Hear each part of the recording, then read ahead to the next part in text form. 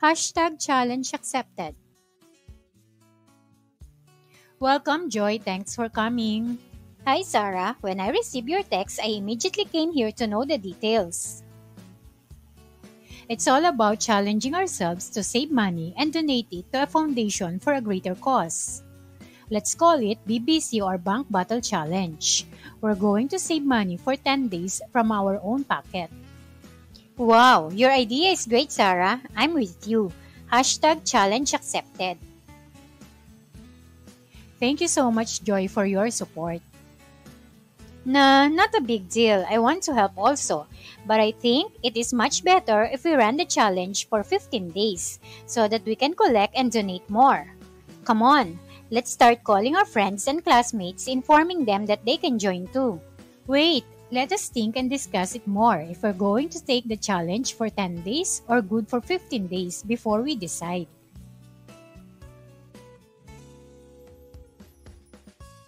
Sarah and Joy is planning to deposit and save some money to help the victims of Typhoon Ulysses.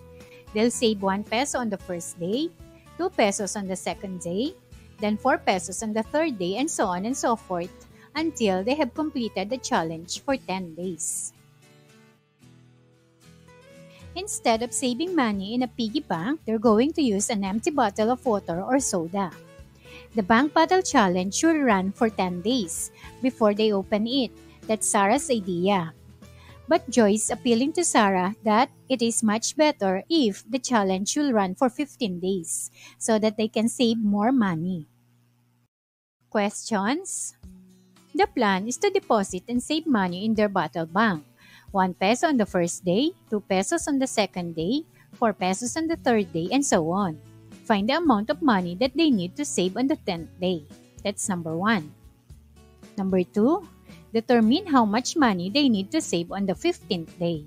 And for number 3, whose idea is more realistic and attainable? Is it Sarah's idea or Joy's idea?